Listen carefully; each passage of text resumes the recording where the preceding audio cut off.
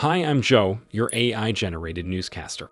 Today, we have huge news. Breach Forums, a dark web-based hacker forum I have mentioned previously on multiple occasions, is now down, following the arrest of a suspected administrator. Federal agents arrested Connor Brian Fitzpatrick, better known as Pompieren on Breach Forums, on March 15th. He's being charged with conspiracy to solicit individuals with the purpose of selling unauthorized access devices, but it's unknown if further charges are going to be added when the case goes to court. Fitzpatrick is expected to appear before court on March 24th.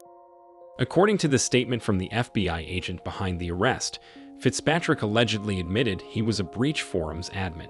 Hours after news about Pompieren's arrest broke, Breach Forums was flooded with users inquiring about the website's future. One of the remaining admins, known as Baphomet, claimed he had the technical capacity to protect the forum and proceeded to restrict former admins' access to all important site infrastructure. Despite his claims, on the morning of March 20th, the Breach Forums website became inaccessible on the clear net and the dark web.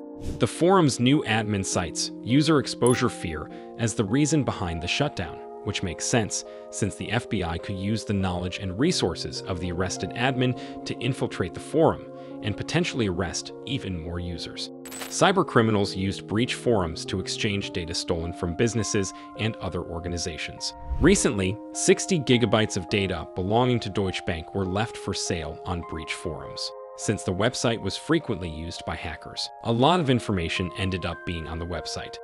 You may check our coverage of the biggest breaches in this February news recap, or you could watch the recap of the previous week as well.